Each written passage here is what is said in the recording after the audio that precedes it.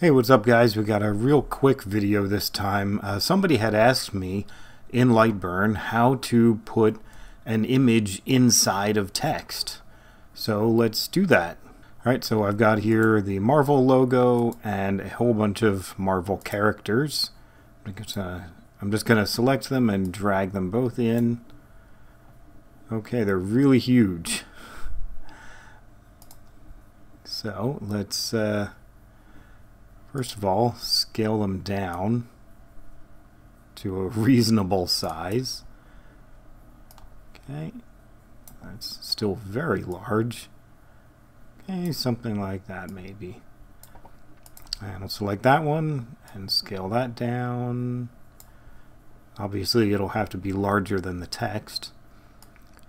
Okay, so let's set that one aside for now. We're going to work on this one. And so we've got it selected. I'm going to right click and trace image, and so we've got it tracing the outline of all the text and the outside border. That's important. And I'm going to tell it to delete the original image after tracing. So we'll click OK, and now we're just left with a vector line. So I don't want this outer line here, so I'm going to right click it and ungroup, and then just select the outer line and delete it. And then I'm going to select everything else and regroup it. So pick group. Okay, and I'm going to set this vector text to a tool layer. And of course you would have the same thing if you just created the text yourself, if you typed Marvel. But of course you don't have that exact font necessarily. So the same thing would work that way. Okay, so we've got it as a tool layer, and we can bring our image up. And okay, that's not exactly what we want.